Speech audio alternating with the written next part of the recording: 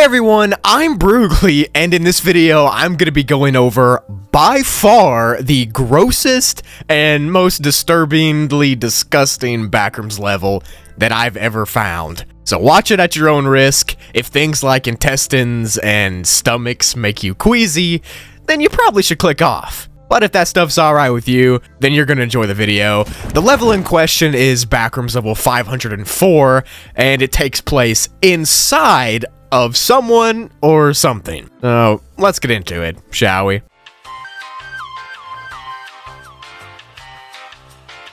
Backrooms Level 504 is classified as a Class 4 difficulty and is unsafe, unsecure, with a pretty high entity count. But there's also multiple environmental dangers here as well that we'll get into.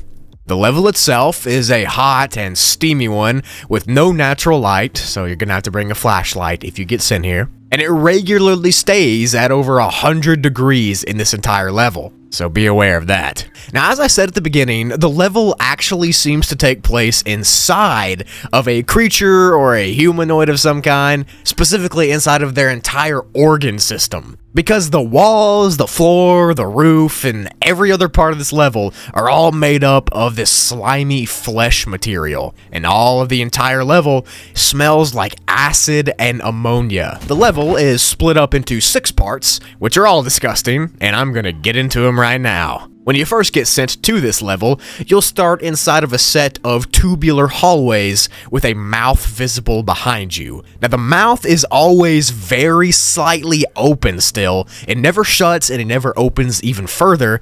It just never moves and is stuck in that position. On the other side of the mouth, there is this tubular hallway that goes straight down, and I guess it's supposed to be the throat area. No one knows what it is for sure, because it's the backrooms and we have no idea, but we do know that it leads to the stomach of whatever this level is. Now, the stomach area is extremely dangerous because of the acid that puddles up inside of it. The stomach acid is so dangerous and acidic that if you make any contact with it or touch it, it can literally just dissolve whatever touches it. Oh, that sounds pretty fun. Now, to get around the stomach, you'll have to find a pathway of exposed flesh and hope that you get across before more acid covers it up. Inside of the stomach, there's also some floating, digesting food that is of an unknown origin and no one knows what it is or where it came from, but there's stuff floating in it, which is gross, man. That's disgusting. Now, after you make your way past the stomach area, there are a set of hallways, which are thought to be the intestines system of this creature thing. The intestines are pretty windy and bendy, and they're actually the coldest spot on this level. It's unknown why that's the case, but oh well. This area supposedly smells the worst out of everywhere on the level, and it smells like a rotting barn. Nice. But that's not surprising to me, considering you're inside of an intestine. And this area specifically is where you're most likely to run into your first entity. The entities themselves don't have a specific name, but most of them in this entire level are worms, parasite type deals, and they kind of just burrow into the flesh and climb on top of the slimy walls and that kind of thing. These in the intestines won't really attack you, and they're kind of passive and stuff, so you won't have to worry too much about them, but you will have to worry about the entities that I'm going to explain later on. Now, the intestinal caves are also pretty silent. There's been barely any noises here, which could potentially be dangerous, because even though it's quiet, these intestine hallways randomly shake and convulse and twist together without warning. And if you're inside one of them, when it happens,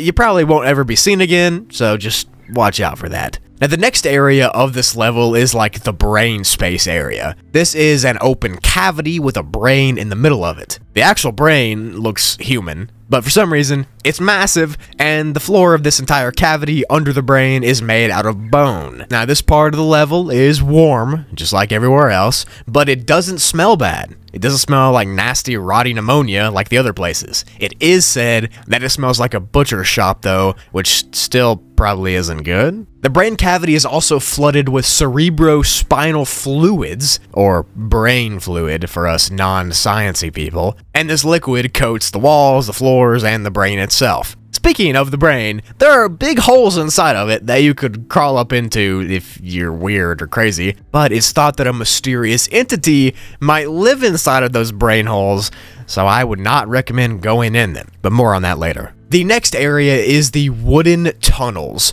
which is probably the most random and maybe even the most disturbing part of the level, as if the entire thing isn't weird and disturbing. The wooden tunnel area is the only part of the level that isn't fully fleshy and slimy, and it appears to take place inside of the largest intestine of the entire area. And this intestine has wood boards and planks nailed into its walls, floors, and ceilings, but no one knows why. Like, why would this random wooden hallway exist so far down into this creature? Not every part is covered, and you can literally see the fleshy, rotting material of the intestine through the wood, which is gross. And like I said, most of the flesh behind the wood seems to be decaying and rotting, almost like the wood has unalived the intestine, which is weird. Things like maggots and bugs have been seen crawling through the cracks in the wood boards too, which just makes it even more disgusting. No one knows who made these tunnels, no one knows why they exist. They're just wooden tunnels in the intestine of a level. Just another day in the backrooms.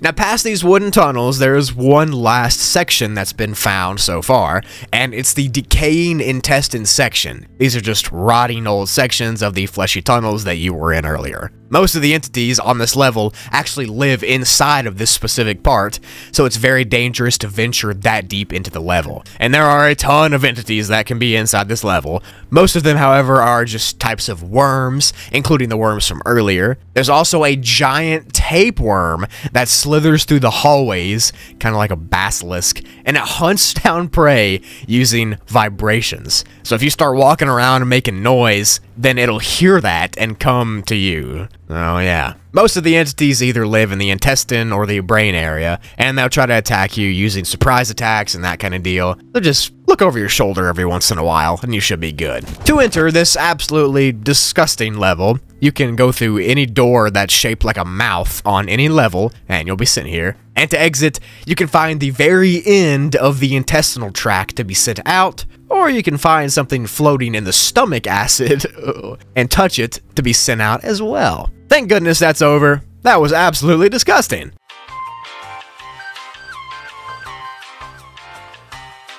That's it for the video. Thank you so much for watching to the end. Now, if you are still watching, comment intestine Broogli so I can leave a heart on the comment so I can tell who the real ones are. I'll try to heart everybody's comment that I see. And if you're still watching, I also have a secret for you. I will be dropping merch in a couple weeks. The designs are finalized, and I'm taking the product pictures right now. The merch drop has been named by me, The Truth in the Illusion. So it's such a cool drop. I cannot wait for y'all to see it. It'll be dropping like the 12th or 13th of December. I'm so excited for this. More information soon. Stay tuned for that. Thank you for everything you do. I love and appreciate each and every single one of you. And I'll see y'all in the next video.